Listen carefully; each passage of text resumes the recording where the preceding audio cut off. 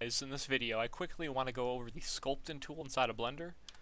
So I have my little candle here, and if I go into edit mode, what you'll see is there is quite a bit of geometry. So the Sculpting tool does work best when you have a fair amount of geometry going on. Okay, so now I'm going to switch from edit mode into sculpt mode, right down over here. And when I'm in sculpt mode, at the top left of my screen here, what we're going to see is a list of different brushes. I'm going to be using Sculpt, Draw, Grab, and the Smooth brush right here. Alright, so I'm going to start out with the Grab brush. Now, we have radius control here, and what radius basically is going to do is control the radius size of your brush. It doesn't relate to the size of your brush with the grid or the size of your object. It's just the radius of your brush in terms of the number of pixels.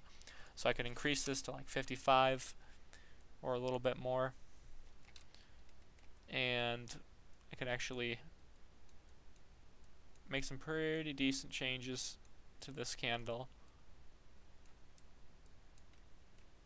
like that.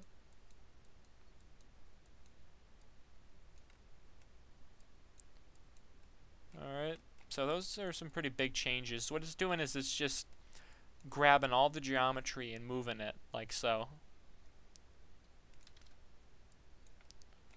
Alright, so that's the grab brush. It's just going to grab the geometry and move it around. So it's a pretty quick way to make some big changes to the overall shape of your object. Alright, the next brush I want to go over is a Sculpt Draw brush. I'm going to decrease the radius a little bit.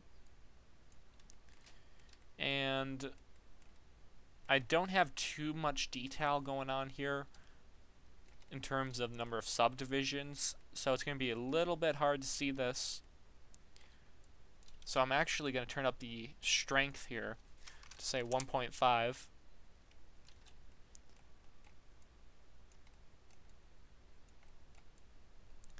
And that's just going to push out some of the geometry.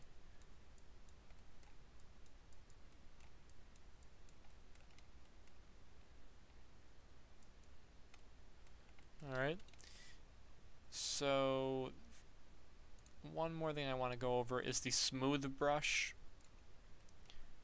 And you can control the radius on there, you can lower the strength, and that's just going to smooth some of that geometry up.